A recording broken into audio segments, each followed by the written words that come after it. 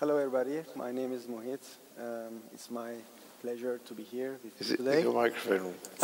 Yes. Yes? Okay. All right. Sorry. Okay. So my name is Muhit. I'm a Turkish Cypriot.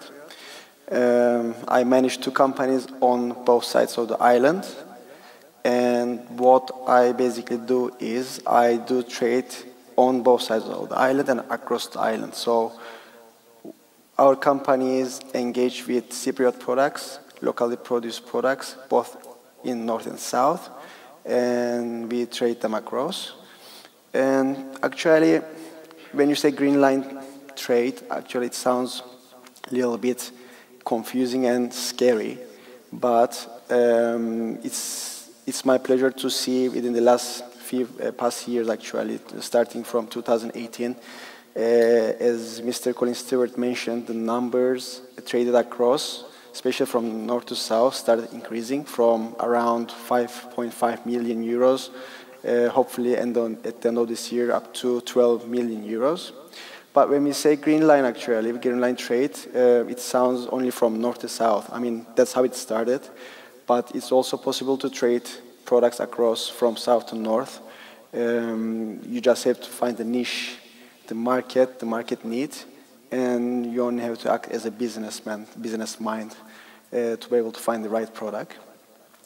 So if I need to speak a little bit about what I do, I act as an intermediary.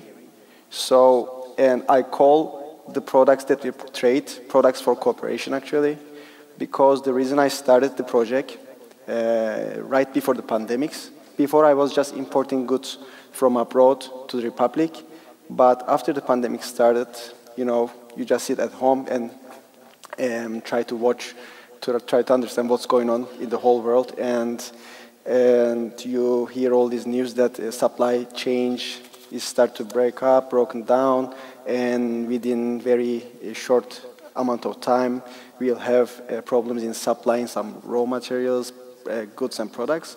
And considering that we are an island, we live on an island, actually, it sounds to me that it's gonna really hit us at some point. And so I said, okay, so why don't we just start cooperation between both sides, whatever we have, just to see what is feasible, what is viable, and how we can yield our resources, actually manufacturing resources, all over the island. So that's how I started thinking about it, and I came up with this website called tradegreenline.com.cy.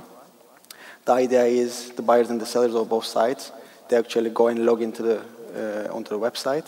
The website is up, by the way, but it's not practical, operational at the moment due to some reasons.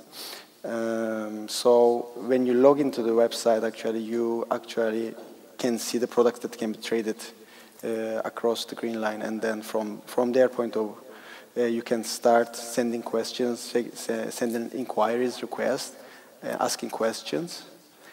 From there, our companies kick in, and we try to help people actually to find the right product, right supplier, right buyer and seller on both sides of the island, and bring them together.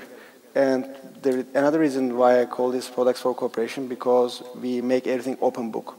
When we bring suppliers and buyers together, we don't really hide anything. We take them to the factories on both sides where the product is actually produced. We introduce them to each other, they see each other, they sit down, and we all sit down actually around one table and imagine another possibilities that we can do this. I mean, living on this island in the north and south, when you don't have a common goal or common vision towards something, you don't really try to get in touch with each other. And that's what we have been seeing actually over the past few years, since 2008, especially when Turkish lira started to devalue against euros and other foreign currencies. There is a tremendous increase in demands of some kind of products, especially in the north from south. And that actually helped many people, many companies to start interaction. So I agree with Mr. Colin Stewart. So in practice, we see many people interacting with each other, and these people are increasing the communication between themselves. So that is something that we have to really see as important and that we really have to take into consideration these days, because we really need the communication between among the people of Cyprus, from between the people south and north. And business corporations have these big opportunities to bring all the people together, actually, and that's what we have been doing. And there are challenges. Yes, green line trade is very limited, and although you can see some products that can be traded over the green line on the paper in the legislation, actually they cannot be, because there are some political concerns. There are some certificate issues, there are some inspection issues, and that is something that we really face all the time.